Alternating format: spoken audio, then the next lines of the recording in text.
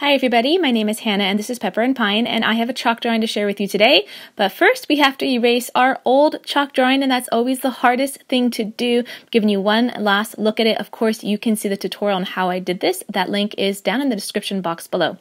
So I'm going to use a wet rag in order to erase the drawing. You could use just a regular eraser, but I don't want to create so much dust. Also, I'm using chalk pastels, and they are a little bit harder to remove from a chalkboard versus regular chalks, and so using a wet cloth is going to be a lot easier. It's going to take a couple of passes. You can see that's really dirty. I got a couple other ones in order to give it a nice, good, clean finish.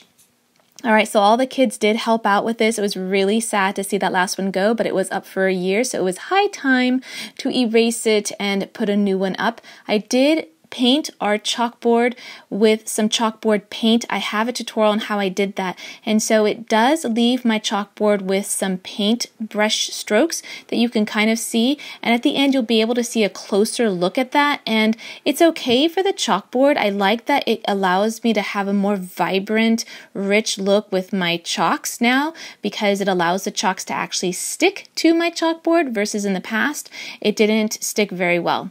So you just saw my first attempt, and it was tough. So it didn't go so well. So now I'm looking at a couple of books. I did look online for these images. I am trying to make the Hagia Sophia. It's a mosque in Turkey. So it wasn't going so well the first time. I was copying basically a photograph of this mosque. And so then I went to some of the books that I had on hand, seeing if maybe I can use the drawing instead, and kind of questioning whether I actually want to do this architectural feature or if I want to just make up my own mosque in my head and just, draw something different.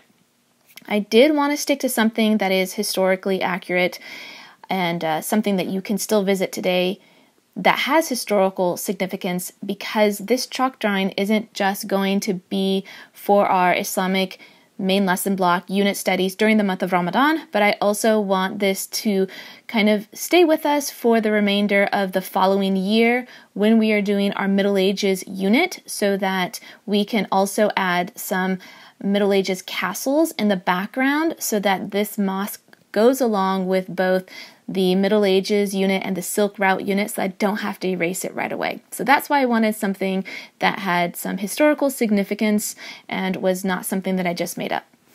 All right, so you can see that I'm having a really tough time with this. I am doing my outline with some white chalk, and it's proving to be a little bit difficult. It shouldn't be that bad, and those actually look pretty good now that I look at it, but I was not happy with them. So for this final attempt, I'm just going to dive right into my chalk pastels. I'm using Sargent Art square chalk pastels. I love these. I've used them for years. They have a beautiful, rich, vibrant color. They are a little bit harder to remove versus regular chalks, but I do really like the vibrancy, and so I do go to these more often than any other chalk. All right, so I decided that instead of doing an outline, I was just going to just dive right into those chalks and see if that made it any better, and it does make it better. Now, in part, I wonder whether it was just easier for me to visualize what I was doing by just using the colored chalk, or if I was more invested in the whole project and not likely to erase it. So I'm not quite sure. Each of my attempts took about 10 minutes. I had 5 total attempts. That's nearly an hour with breaks in between where I really doubted whether I could do this. I was going online looking at all different kinds of images, sketches, paintings, drawings, just trying to find something that I could copy. I'm not an artist. This is really difficult for me. It is a huge challenge. You can see how much I struggled to do this. However, I am really, really pleased with the final result. I think it looks pretty much what I envisioned, and that is a difficulty for me, is that sometimes I'll have a vision of what I want, but it's really hard to get my hands to do what my brain is thinking. So by copying something that is in a similar medium as what I am working with tends to be the best bet for me.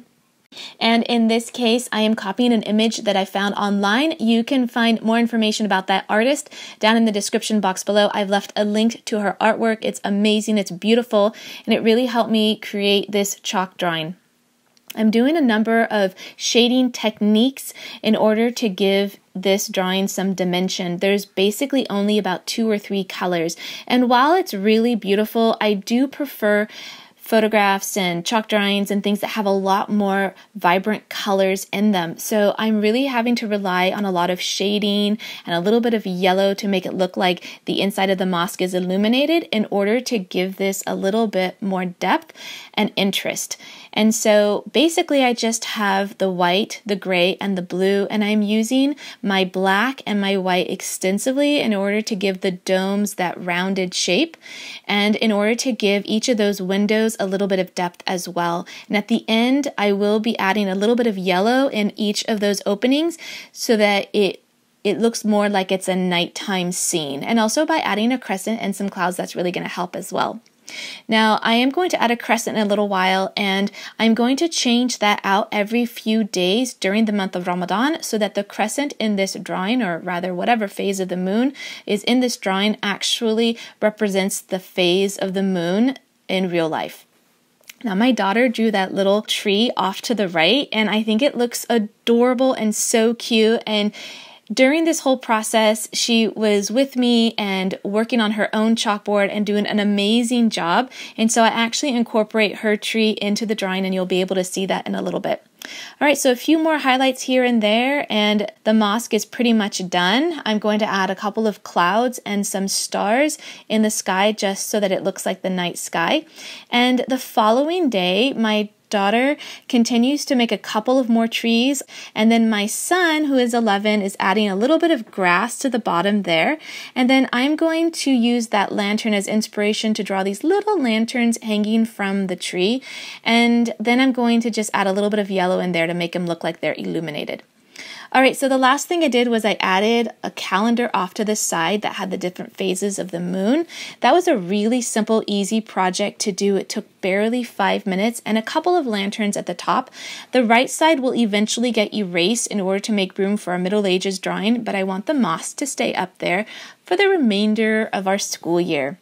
If you want to see some of the other chalk drawing tutorials I have on my channel, I've left a playlist. You can tap on that at any time. I've also left a couple other playlists of some of the other main lesson blocks we've been doing in our homeschool recently. And don't forget, you can check out what we're doing on a daily basis by finding me on Instagram at Pepper and Pine.